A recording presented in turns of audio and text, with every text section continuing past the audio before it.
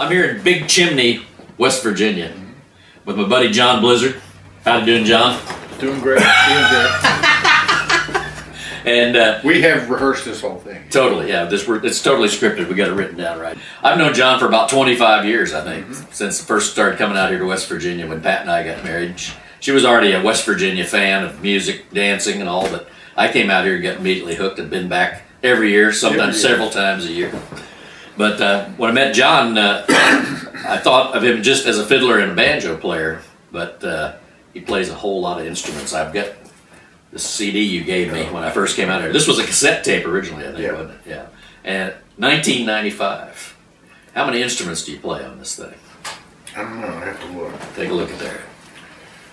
Well, a guitar, banjo, fiddle, mandolin, bass, cello, Irish harp, and Scottish bagpipes. Wow. All that on here, and you're the only musician on here too. Right. So I was the only one I could afford. Well, right. Yeah, I work cheap for myself too. I don't charge myself very much. That's great. Well, you know, I came out. I know it's called Possum's Big Fiddle Show, but you know, I've had a hankering to learn to play the Scottish pipes for a while. I bought this thing several years ago, and I've always been threatening to come have you show me how to get started because I didn't want to start wrong. You know, like with any instrument, if you start out wrong, you're wrong forever. Yeah. So the old bagpipe chanter, take a look at that thing. See if it's tell me if it's any good. Oh, it's a good one. It's a good one. What is the brand of this thing? I think it says Gibson somewhere. Ah, yes, that's what all the competitive pipe bands. I was in a pipe band here in Charleston for about 15 years. It was the 130th Air National Guard Highlanders, kind of associated with the Air Guard. And we had a really good pipe band. And but now all the the set of pipes that I have on loan to a young man who used to be an Allegheny Echo student who plays fiddle and now pipes. He's down in Lexington, Kentucky, and he's using them. And they were made in Glasgow. The company is Hardy, H-A-R-D-I, and world famous pipes. That's actually a famous name in Scotland too. It's a Hardy Press that publishes a lot of fiddle music. I think. What if it's got to be the same family? Probably. Yeah. But basically, all our chanters were, typically pipes are made of African blackwood, and the chanters as well. But all the competitive pipe bands use Gibson chanters, synthetic chanters, because they're all in perfect tune together. Because the old pipe, each one was handmade, and they got it as close, close as they could. And of course, they're called an A instrument. The written music is in the key of A. So you can only play 9 notes on a pipe chanter. Yeah. But all the competitive pipe bands now use this brand. Is like the best in the world. Oh. So that's a good one to start on. Oh, yeah, the best. Cool. Yeah, John yesterday was showing me the fingering. I'm not going to torture anybody now by trying to play the scale. Yeah, that's kind of a private thing at this level. But some point in the future, in a future episode, if there are any. Well, I'm sure there will be. I'll play this for you. I'll have John review me over Skype maybe, and then I'll play it. What would be a good first tune to start? What's an easy first tune to start with? The Green Hills of Tyrol, or Amazing Grace. I mean, everybody plays that on the pipe. Yeah, and then the tough bit comes when you start putting in the grace notes too, right? Well, yeah, but you have to do that on all those tunes. Sure. Because when how you typically are trained, they say it takes 21 years to make a piper. And is it 7-year increments of learning? 3. Learning.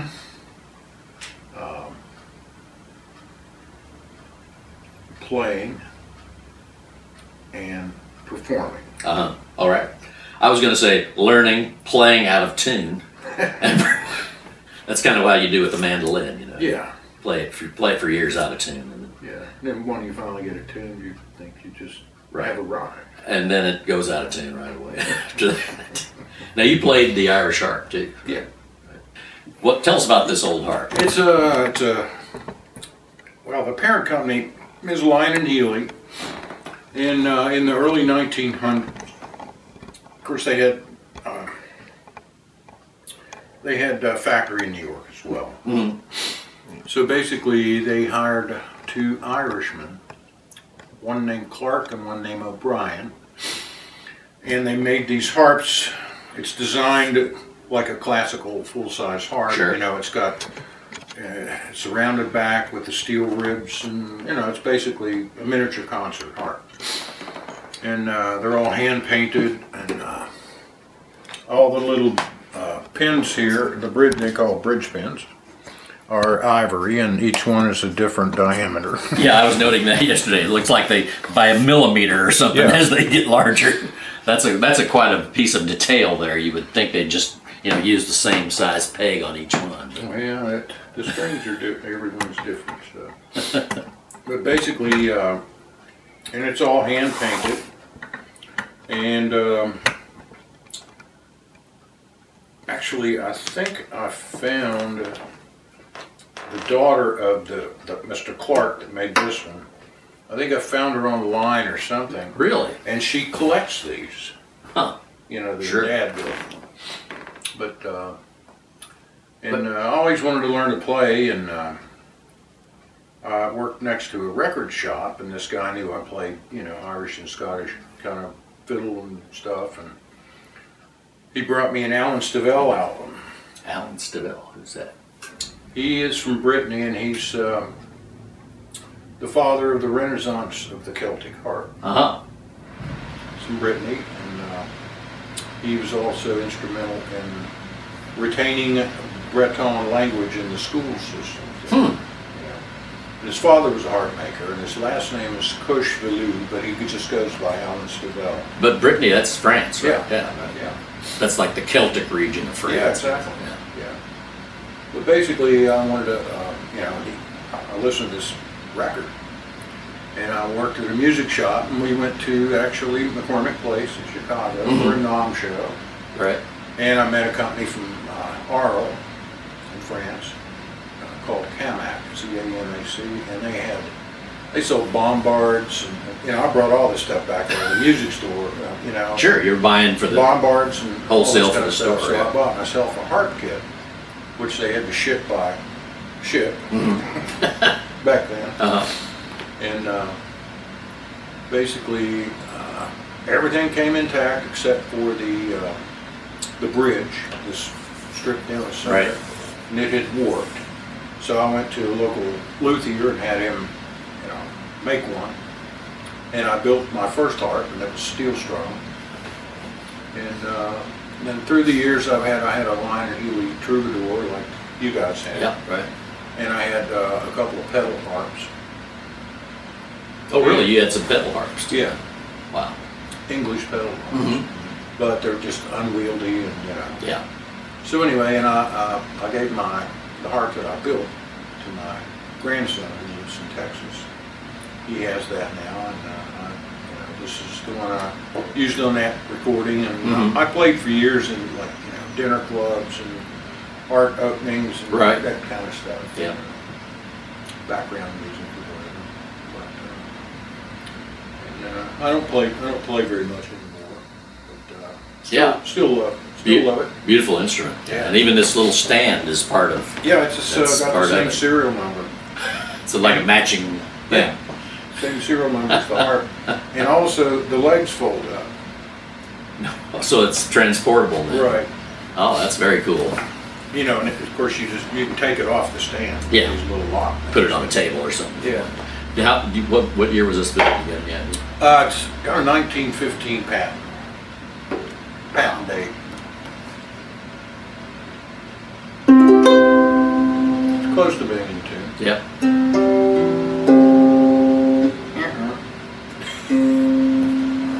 That's how you fine tune them when they're sharp. You just Sure. pull. Just stretch it a little bit. Yeah. But that's nylon and gut. Most Nylon of those. gut, Yeah. and these are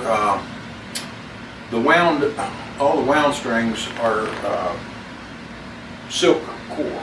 Oh, like a classical guitar string. Right. And then Cool. some of these are some are gut, and some are nylon. Yeah. But, Yeah, the paint job of the Irish decorations on there is really cool. yeah, the Celtic art. Yeah, the is woven pretty- Celtic art thing. That's really And nice. it's got little shamrocks on the corners here. Oh, sure enough. Just to add a little more And detail. on the back here, it's got Mhm. little shamrocks above each hole. Yeah, that's really cool. But yeah, it's been a lot of fun. Hmm. I played a lot of weddings with it, and some funerals.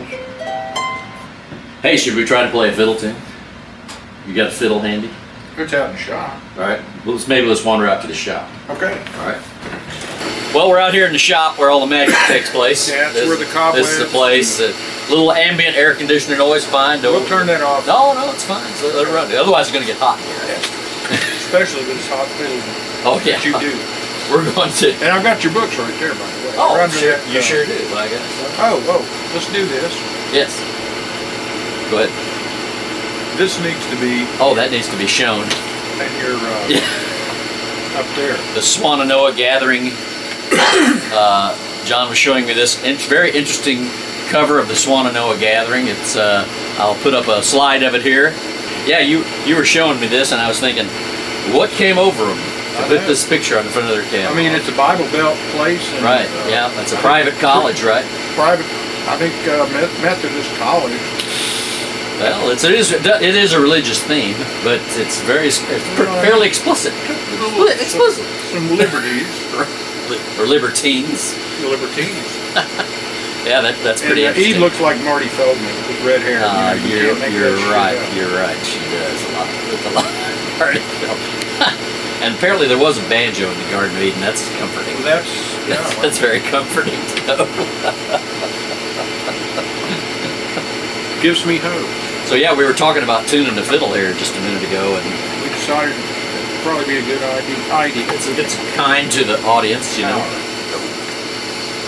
I mentioned that this is the first episode. If there'd be another episode, you know, sometimes the pilot episode you get canceled after the pilot. I figure, you're going to get so many. What do they call? It's going to go viral. Viral, yes. But not the kind of virus we're wanting, though. I think. Right. Yeah. It appears I'm sharp. Okay, let's see. I mean, Well, I knew that. my fiddle is I knew sharp. you were sharp. No.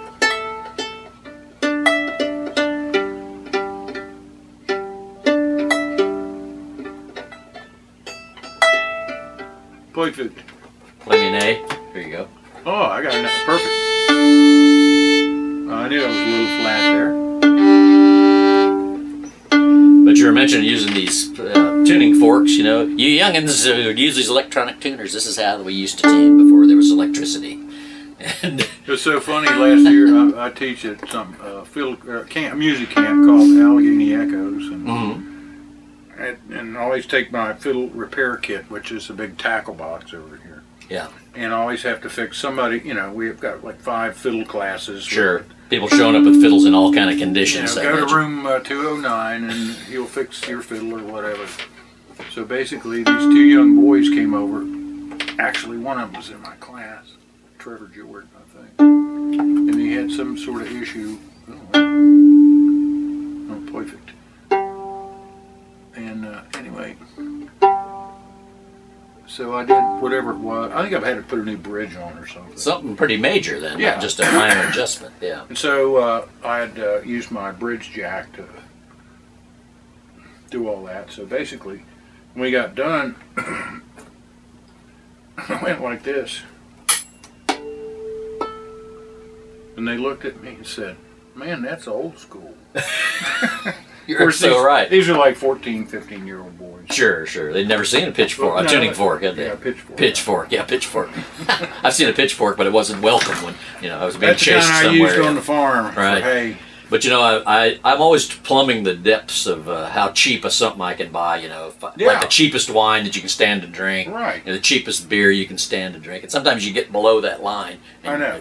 doesn't work. Yeah. Well, I found the same thing with these darn tuning forks. I bought a couple on Amazon. I'm a big Amazon shopper, and they were like $4. I said, well, how can I go wrong? Mm-hmm. Well, I tuned up my fiddle to Pat was playing the piano, and I started to play, and she said, "You're not in tune." And we turns out that thing's like 5 cents. The one we bought was out of tune. It wasn't an A. It was like 445 or something. I always buy the German ones. Yeah. They're always pretty accurate. Yeah. So I test them with an electronic tuner just to, when you to get verify that they're are what they say. But I discovered that if you're going to buy a tuning fork, spend $9, not $4. Yeah, it's worth the extra $5. The fact. Yeah. Well, that reminds me when I first started playing harp. I had my first harp, which is metal strung. People come over to the house and want to play and stuff. And of course, they didn't know. I was playing a lot of early music and all kinds Castle of music. Yeah. So basically, and a lot of them weren't very good musicians. So what I did was I tuned half a step below standard. And they would come over and say, "Well, get that harp, let's play something." And I said, "Well, boys, I can't tune it up all the way to standard because the soundboard might break." Sure, yeah. And so I avoided playing with people for years by tuning half a step low. Then you didn't have to join in. That's right. That's a good idea. I didn't have to listen to really bad fiddlers or whatever. I'd love to play with you, but I'm not in tune. Oh, it's just the nature of the beast. Howdy, folks. This is Charlie Walden. Thanks for watching this episode of Possum's Big Fiddle Show. How about taking a moment after the program is over and call my hotline at 847-920-7587. Let me know what you think. Now back to the program. All right, so what are we going to try to play here? I don't know. Let's do Faded Love. Okay. All right. I'll play the seconds. That's what I asked you about. I love wait a minute. I love twin fiddling. I'm trying to learn to play twin fiddle. That's a project. Let's do the Shokin Farewell. Oh, now tell us about this little trick you've discovered. Well, a bunch of old guys I'm playing with now. Been playing with since. Played with them a couple of years in the early 70s. They all retired. Now they're all, 67 to 84. And so, one of the other fiddle player, he's a classical violinist who plays pretty good fiddle. And so he wanted to do a Shokin Farewell.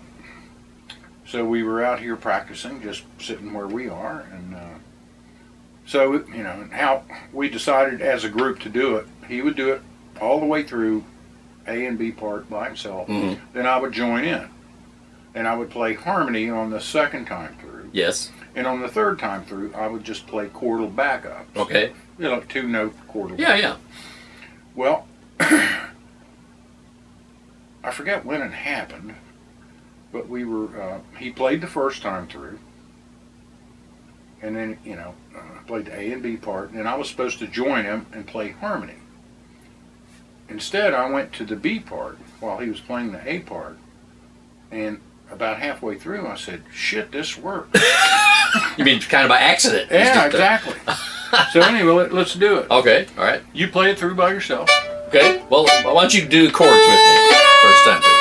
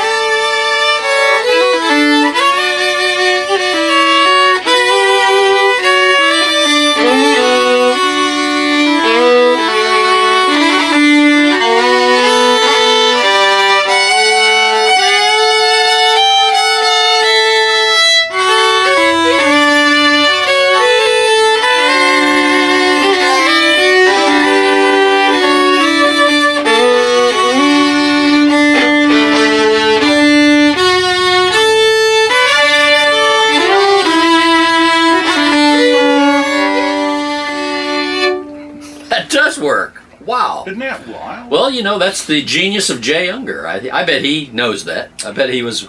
It's a bunch of different chords, but somehow they lay on top of each other, don't they? Because the chords to accompany the second part are very different. Oh yeah, but the they all, you know, and because when you're playing the first part, yes, and I'm playing the second part together. Mm-hmm. There's minor kind of sounding yes. stuff. There's counterpoint. There's dominant seventh chords. Dominant sevenths and harmony. Right. And you know, it just, man, it works. It's kind of neat.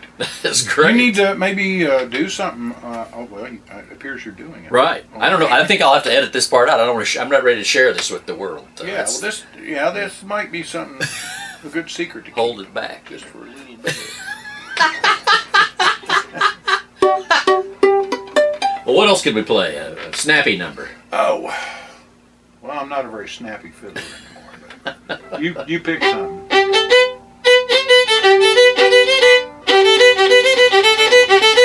Golden Slippers. You ever mess with that? Or yeah. Yeah.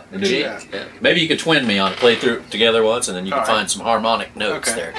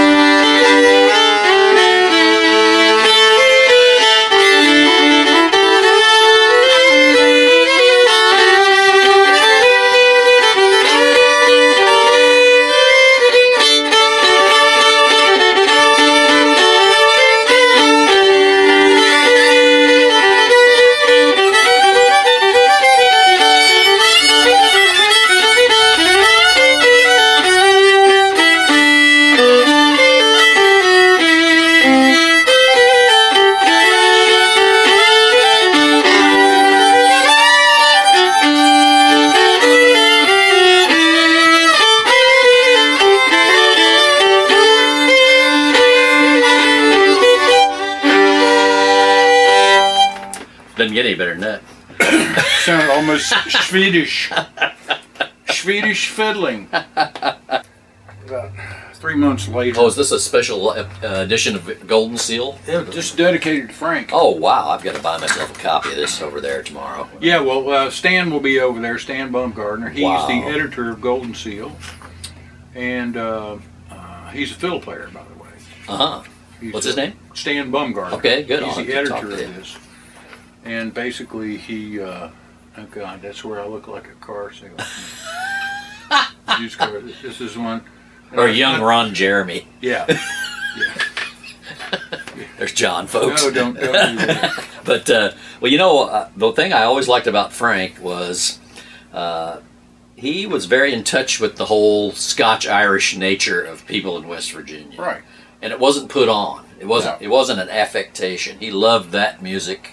And he saw the connection between the old world music and the music that's being played in West Virginia. William George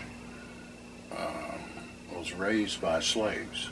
Oh, really? And learned Scottish music from the slaves. But anyway, and there's...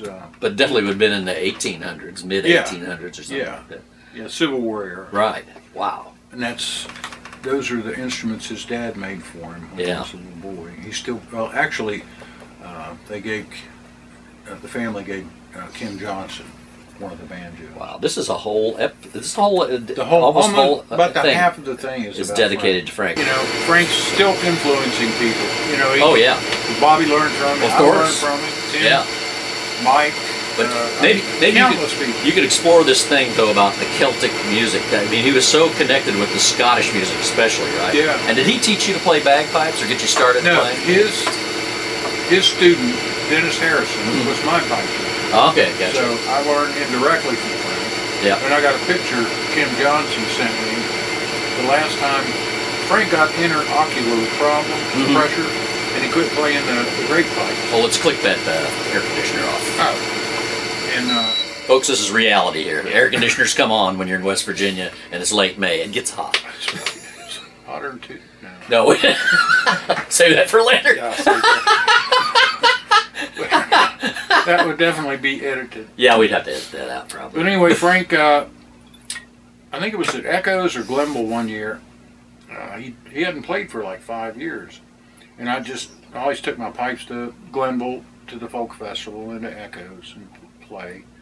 And I just seasoned the bag. I beg your pardon? Yeah, see, I just seasoned my bag with the airtight, that's what they call it, bag seasoning. And I had brand new synthetic drone reeds, and I had what's called a weak chanter reed, meaning it takes less air to activate it. Oh, okay. So Frank, was there, and I think he maybe had a nip or two, and was in the parking lot. It was either at the folk festival or Allegheny Echoes, and I got that picture of. I'll show it to you later. Some fireplace mantle. So he played. I think he played the Highland Laddie. I think that was the last time he played the full set of war pipes, which he was always ready to tell you that they were listed in the British Army inventory under weapons. Right. And they still are, as I understand it. And anyone who's not a connoisseur of bagpipe music will think they're a weapon because they're they're kind of loud. Well, the first time I heard them was there was an episode of Wagon Train, and there were all these Campbells going west. Of course, Ward Bond was there with their best fake Hollywood Scottish accents. Exactly, and basically, they were someplace they had to circle the wagon. And good defensive move. And here come the engines. Yeah. Well, the Campbells got their pipers out, and they scared them away. And nary a shot was fired. And the first time I heard it, it just raised the hair on my arms and stuff. Yeah. So I was probably 5 or 6 years old, and then eventually I ended up playing the pipes. So, Chimney View or Big Elk? I'm not sure. Well, I'll tell you what, I've had a great time here at Big Chimney this afternoon with John. Big Chimbley. Chimbley. Let's go out with something. What do you got there? Fiddle. All right. Indeed. Take one.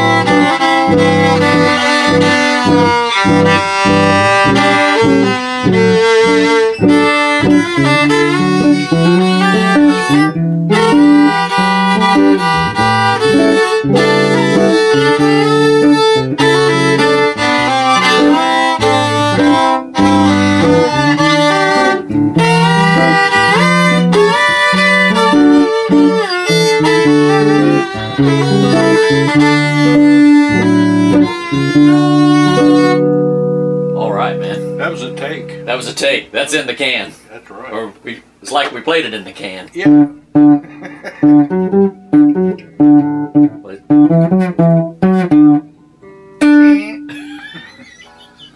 Let's finish up with that one here. All right. G, Junior's Waltz. With the big guitar, the big Fender copy. Lawsuit pending. That's finest Japanese technology in the 60s.